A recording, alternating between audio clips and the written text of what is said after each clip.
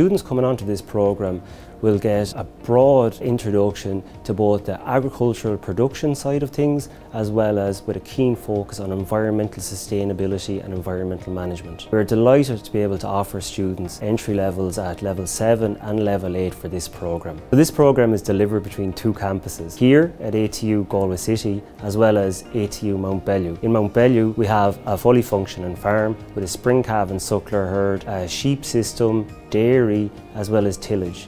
Also in Mountbellew we have modern soil science labs, CAD labs as well as driving simulators. One of the good elements of the program is there's 2 sites. So on the Dublin Road campus we get to use facilities like labs and libraries, and that's a lot of help.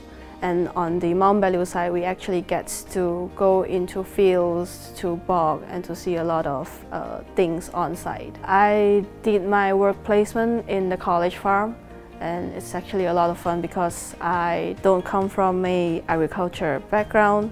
To see lambing and dairying and calving happening in front of me is amazing. I thoroughly enjoyed my time here, and I believe it's equipped me with both the practical and technical knowledge, experience and skills required to pursue a career in the agricultural sector.